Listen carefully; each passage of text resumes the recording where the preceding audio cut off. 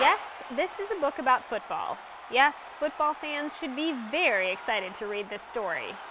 Yes, I enjoyed this novel even though I don't know a double reverse from a hook and ladder play. We'll talk about why next.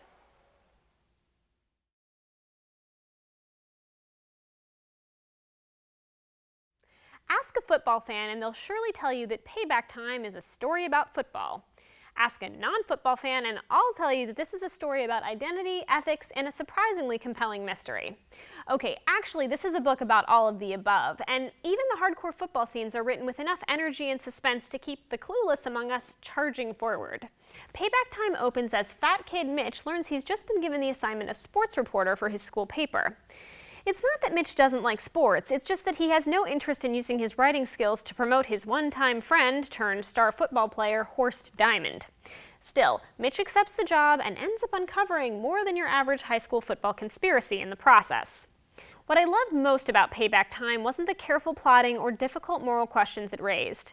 What I loved was the character of Mitch, and Mitch's totally believable and hard-earned transformation. Not as flashy as a state championship win, but an athletic triumph that will make any reader, sports fan or not, cheer.